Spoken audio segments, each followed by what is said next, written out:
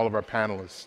I would like to bring to the stage Mr. Vijay Rao from Facebook to really bring the next piece of our conversation together. Vijay.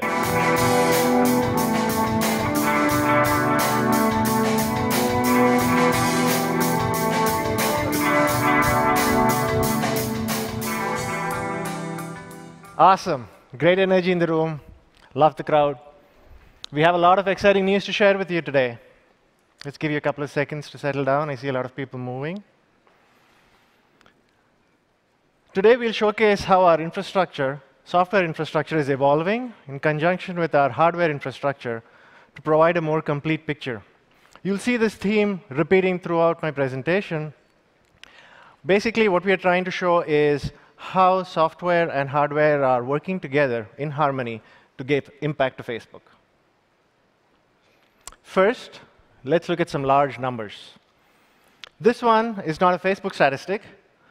That's roughly the number of humans we have on our planet today. It's a big number. And here is Facebook's mission. We aspire to build a platform that enables connections.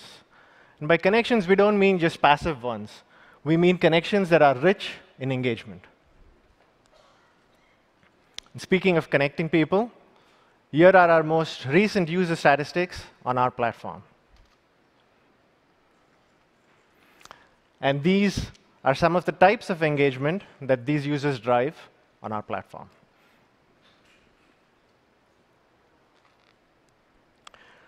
Here are a few metrics that drive our infrastructure design.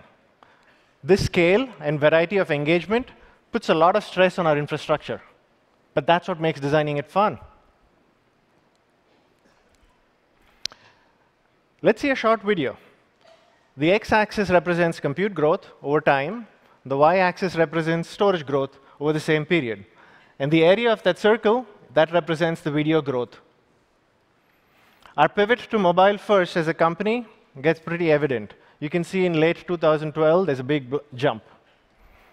So soon after that pivot, we saw that big jump in video growth. And now, as a company, we are pivoting towards a video-first one. Need I say more?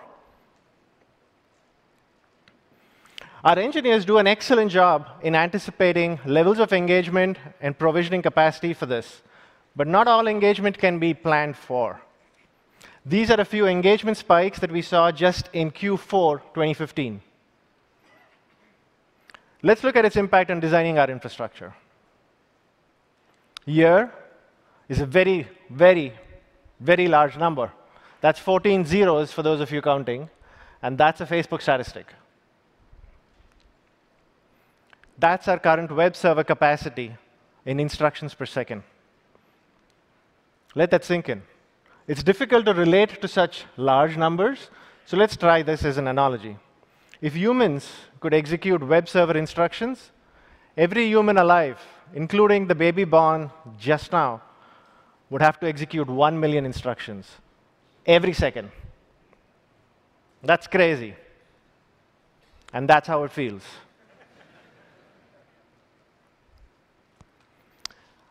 Our 10-year roadmap is focused on building the technology required to connect people through increasingly immersive experiences. And our infrastructure is evolving to support this. So how does all of this relate to OCP? Open hardware increases the pace of innovation. It makes it possible for everyone to work at the speed of software. As I said, you'll see the theme of hardware working in harmony with software. Unlocking software from hardware. That's a theme our community embraced strongly this year. In 2016, we opened our Disaggregate Lab. It provides our partners and solution providers a sandbox to innovate and develop new solutions on open hardware. Cumulus and SnapRoute. They provide network software solutions for OCP hardware. NetApp and IBM, they provide software-defined storage solutions on OCP gear. And finally, Canonical and Red Hat, they enable OpenStack and Linux operating systems and a lot more from their product portfolio to run on OCP gear. Please plan on attending the panel discussion later today to hear directly from these solution providers. Switching gears, that's a lot of stuff. This is what we've announced since OCP's inception. That's a lot of cool stuff over many, many years. And we have a number of announcements today, too.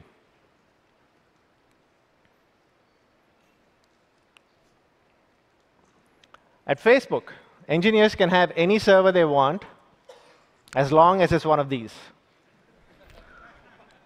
Each is optimized for a different bottleneck. Let's look at our updates today. Bryce Canyon, that's our major JBOD refresh since Knox. It supports more powerful processors and increased memory. It's a modular design. It's more thermally efficient and more power efficient. It provides a disaggregated storage capability with the ease of scalability. Both important things for us. This new platform will be used for high-density storage, including photos and videos. It provides 20% higher storage density than Knox. Let's look at our next one. Twin Lakes and Yosemite V2. These are our refreshes for Mono Lake and Yosemite. It's becoming a workhorse at Facebook. This one's really driving a lot of change within Facebook.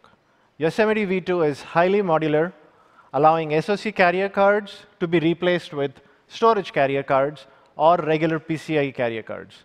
All of these add functionalities that we didn't have in the previous version. There are a number of hidden gems that I just can't list all of them out here in this new design. Please check them out at our booth. And as promised, here's the accompanying software stack. Type 1 servers are designed specifically for our web server, which runs on HHVM. This is a very compute-intensive workload and an important component of our scale-out software stack. The application is stateless and perfect for scaling horizontally. Some history here. Many years ago, we had hip-hop, which converted PHP to C++. It was a step up from what we had before, which is running native PHP, but we thought we could do better. So what did we do?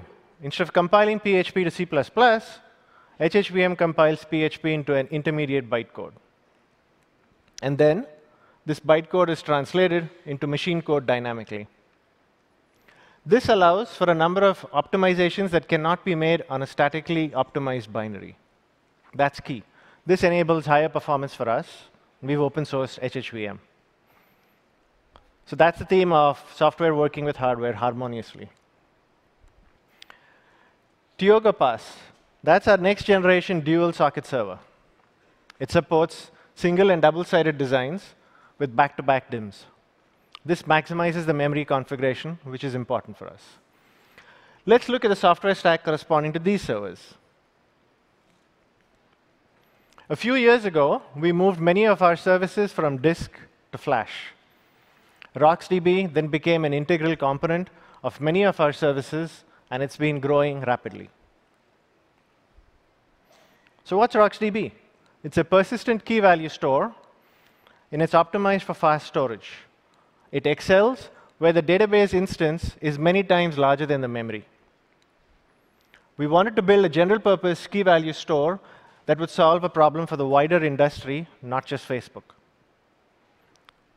And of course, we've open sourced RocksDB too. Hardware and software working together. A few years ago, we embarked on an ambitious project of combining MySQL and RocksDB. We called it MyRocks. MyRocks is going to play a very key role in our hierarchical storage as well as disaggregated flash infrastructure. First, let's look at why we did this. What are some of the gains it provides us? Our current DB instances run on InnoDB. MyRocks provides us 10x reduction in write amplification.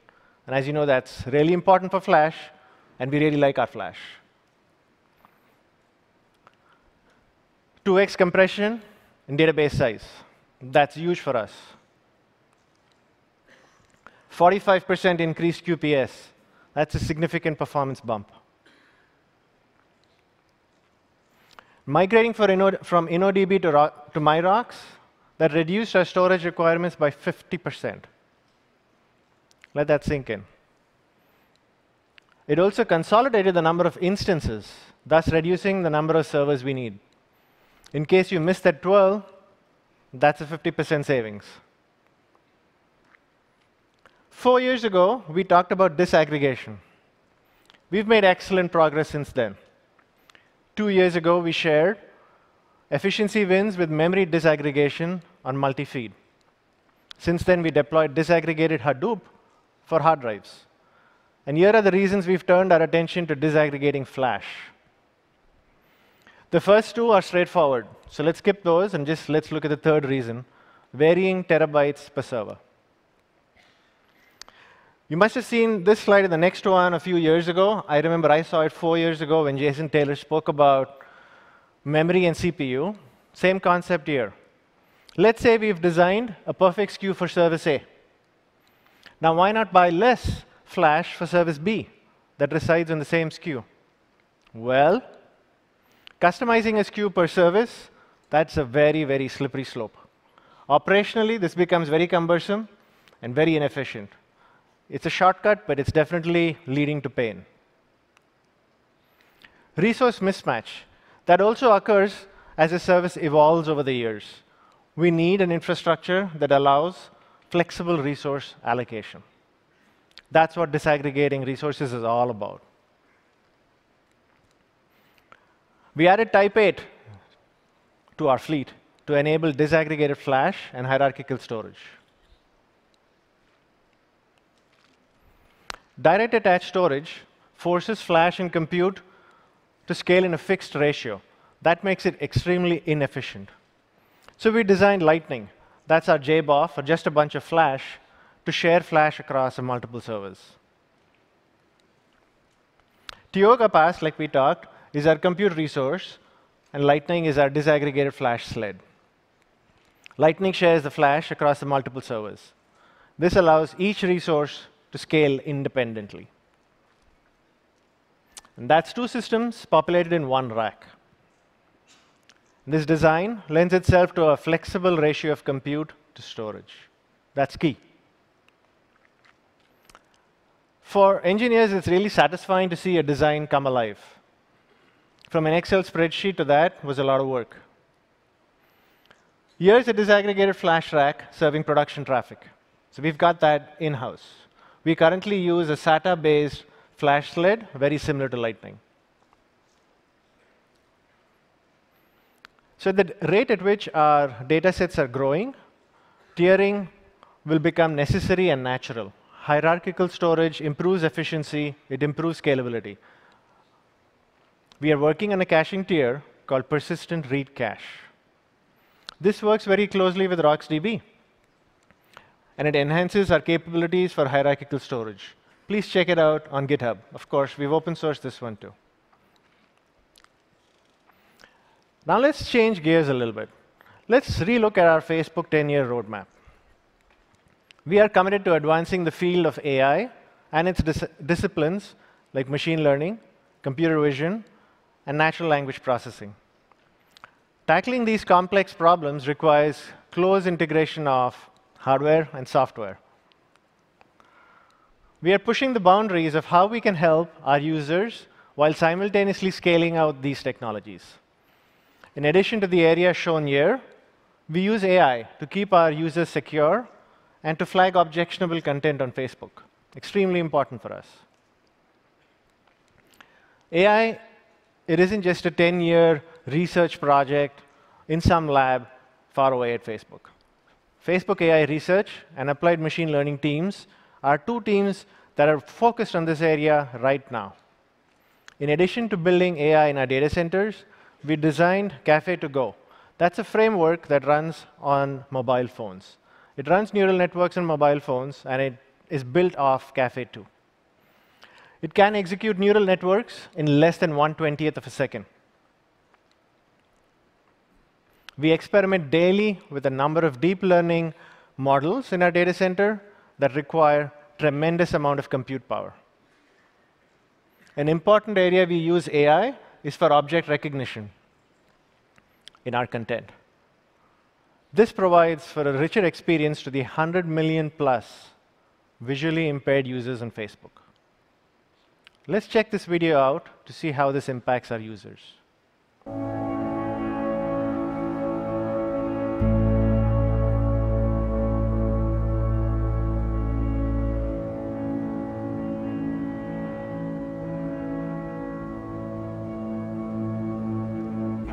This image may contain 6 people. Child.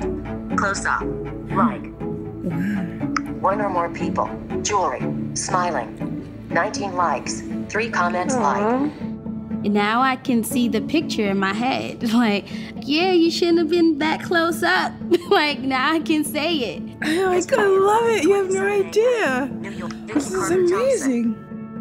That whole saying of pictures being worth 1,000 words, I think it's true, but unless you have somebody to describe it to you, even having like 3 words just helps flesh out all the details that I can't see. That makes me feel like included and like I'm a part of it too. I can just call my mom like, yay, I seen your picture. And she'll be like, what? She was like, how you see it? Because my phone read it to me. It's new. I seen it.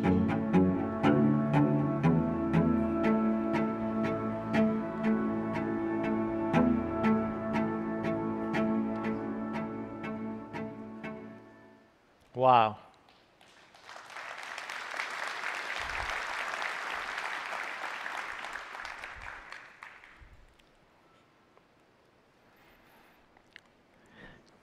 Coming back to us, Big Sur was our first widely deployed AI and machine learning platform.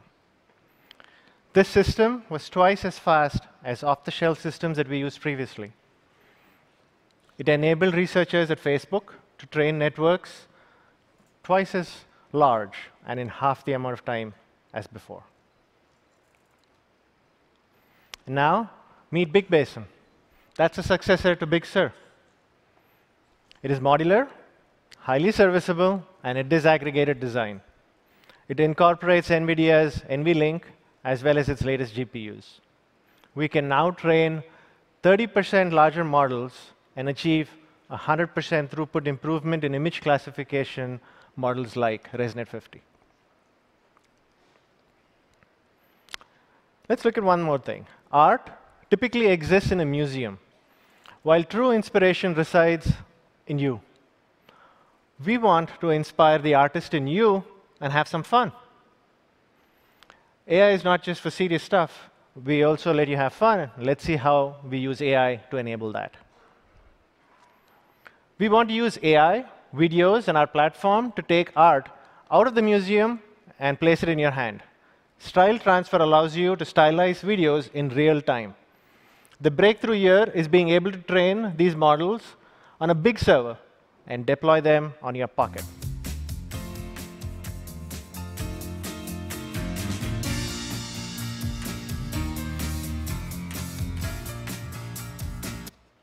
Yep, AI is for fun too. In closing, don't limit your challenges. Challenge your limits. Today, we shared how our hardware and software are evolving together to create a more efficient infrastructure.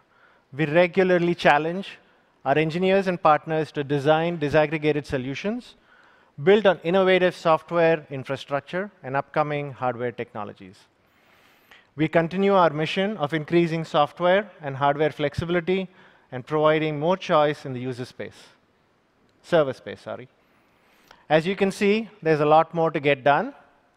We welcome you to join us on this journey. And like Mark says, our journey is just 1% finished. Thank you.